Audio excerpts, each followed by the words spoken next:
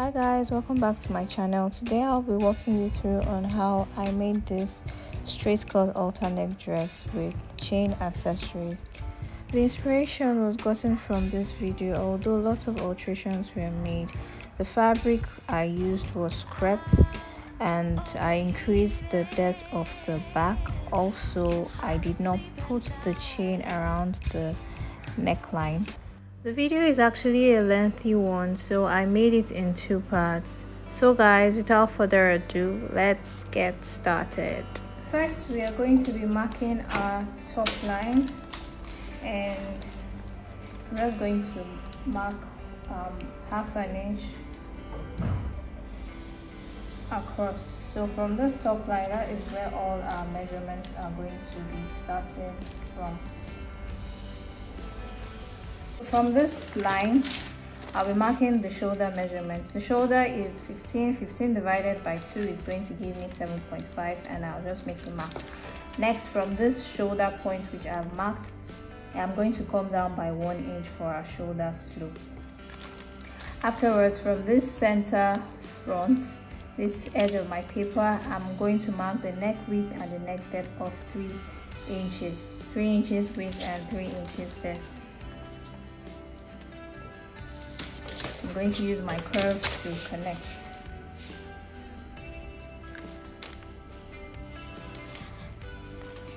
Next, to make this slope, I would connect from this neck point to this shoulder point.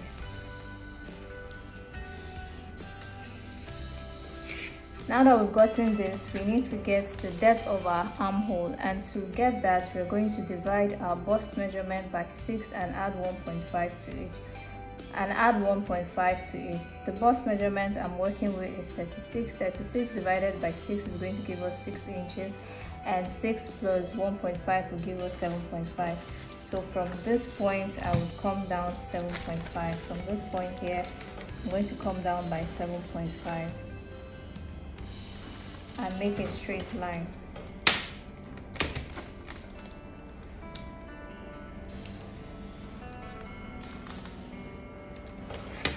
Now from this point, I'm going to get my chest line by just squaring this across. And to make sure that your line is straight, you just measure from this top line to this point. I have 8.5. I'm going to mark same from here, 8.5.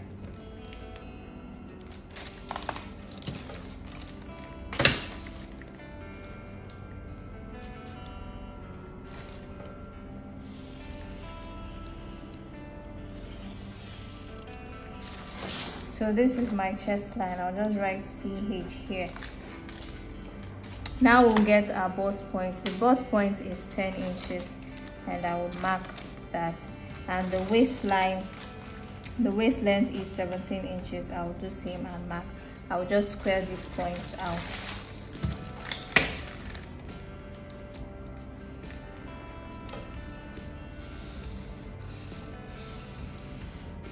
My bust line and my half length as my waistline. So my bust point and my waistline. I'm going to mark our bust span, which is also known as the nipple to nipple measurement, and I'm going to mark 4 inches. Then my dart legs that I'm using is 1 inch on both sides. I'm just going to connect the line to my bust point.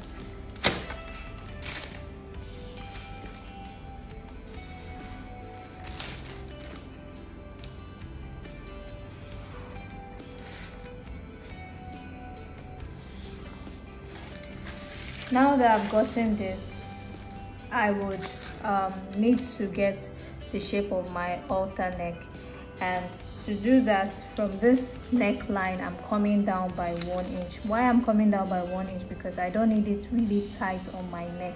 I'm going to connect it to this point, but before I connect, I need to mark the horizontal measurement. So my bust is 36. 36 divided by 4 is going to give me 9, and on this line I will just mark 9 inches here.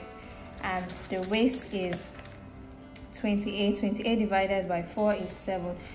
Have in mind that you need to add this 1 inch that's 1 inch here and 1 inch, being 2 inches, which you took out for your dart.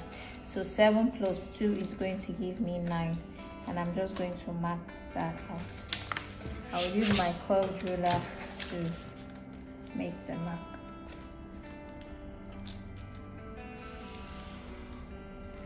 Now that I have this, I'm going to now come down from this my chest line by 2.5 inches. So this 2.5 inches I'm coming down is not a standard measurement. I'm doing this because my client wants it low. So if you do not want it low, you just have to come down by either 0.75 or 1 inch marks. But since my client wants it low, I am going to just do that now. So I'm connecting this point to this point.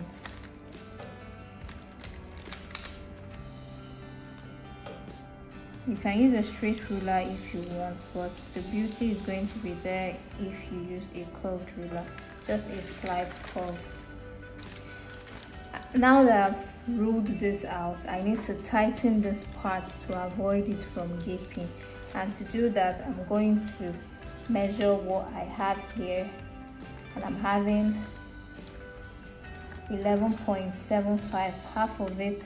I'm just going to look for the midpoint, which is here. And from this point, I'm going to go up by half an inch and come down by half an inch. And I'm connecting all these points. I'm connecting these 3 points to this bust point.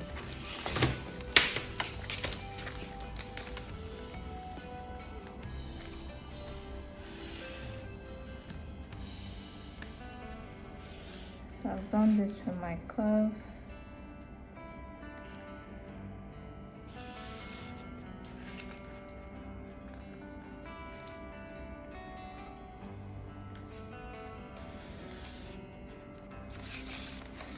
As you can see, this is how it's looking.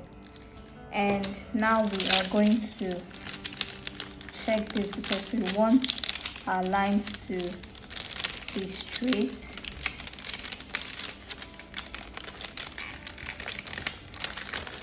As you can see, if I close this point, you're seeing that this line is higher than this point. I'm just going to straighten this line.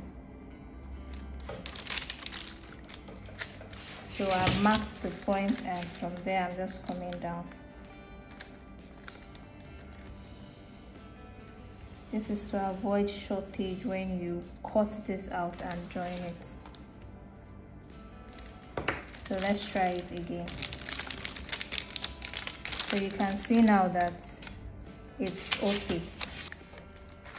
So now that I've gotten this, I'll just have to add my allowance round and we'll be done with the front part. So I'm adding 1.5 inch allowance.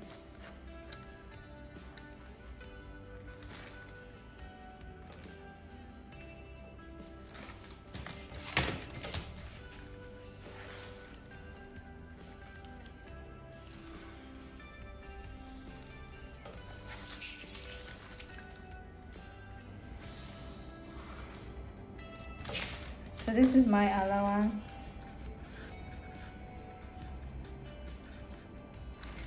And we are done with our front pattern. Now I would have to go over to the back. I'll mark my back same on this paper so I can easily align it. So I'm just going to make a line, like a demarcation from here this way. And I'm just going to square these lines across. I'm gonna have to square out my lines for the back bodice. I will just have to impute my measurements. So my bust measurement is 36. 36 divided by 4 will give me 9, of which I have already marked here. My waist is 28. 28 divided by 4 is going to give me 7.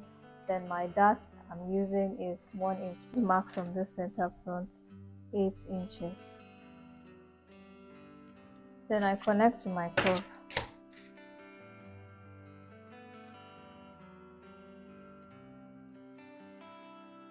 I don't know what's wrong with this. Then from here I'm going to mark my dart legs. and I'm connecting it to this point.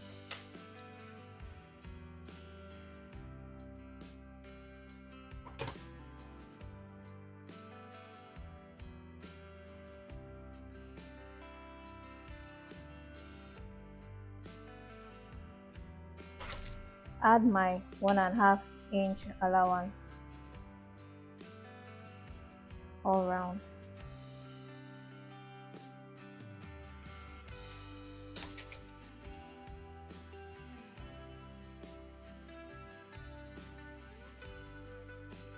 My marker is not doing justice to this.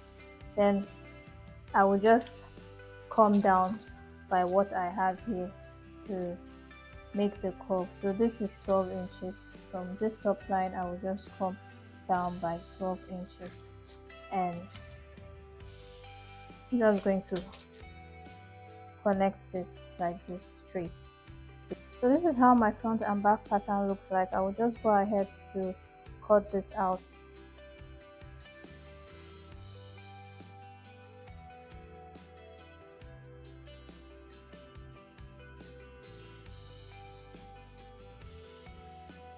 This is how our upper bodice looks like. I will just go ahead to draft the skirt pattern. So guys, this is what my skirt is looking like, and the paper wasn't enough, so I had to join to add to the length, because the length is 62. So 62 minus 17, which was the half scale bodice, is going to give me 45. So over here is my 45, then my hemming allowance which I left. So I just need to make sure that the upper bodice and the lower bodice, they align, so that we will not have any issues. So as you can see, they are aligning, and this is the center back. It's also aligning. My dart, my seam allowance, my dart, and my zipper are aligning. So this part, I'm going to cut it off because of the bum effects, to avoid any bulge at the back. So I'm cutting this off, and I'm also going to cut that off. I will just go ahead and cut it on my fabric. So guys, I've gone ahead to cut out this pattern on my fabric and on my lining. We'll just go ahead to iron my interfacing and sew the upper bodice and the lower bodice, upper bodice, and also I attached interfacing and ironed it after sewing. See how neat it is? And I did same for the skirt part. So what I'm going to do now is just to go ahead and join this together. I'll do same for the lining as well.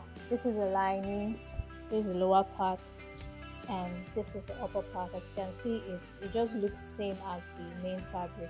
I have joined the upper bodice to the lower part, so I'm just going to grab my lining now, and I'm going to cover this up, because we're doing an inseam finishing where the back just looks as neat as the front, meaning that we are concealing or hiding all this seam allowance.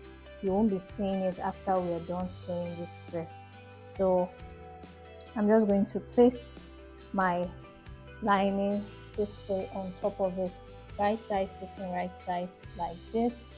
I'm not turning my neckline inside out because we're going to be putting the collar. So I'm just going to sew to this point and sew to this point.